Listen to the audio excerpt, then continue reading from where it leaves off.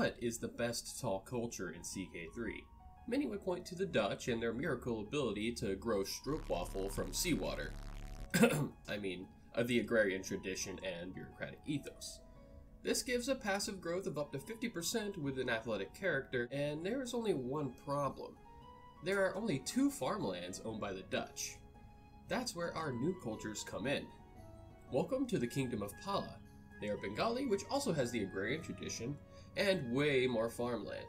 On top of this, there are plenty of plains that can be enhanced by the vegetarian tradition.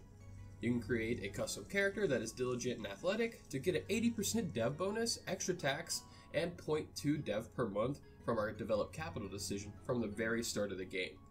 Another place that can make use of the agrarian tradition is Egypt, with perhaps the most floodplains in the game.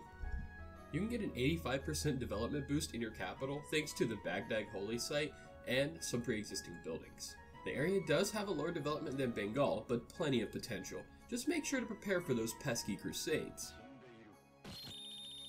Those are the secret best playing tall cultures in CK3.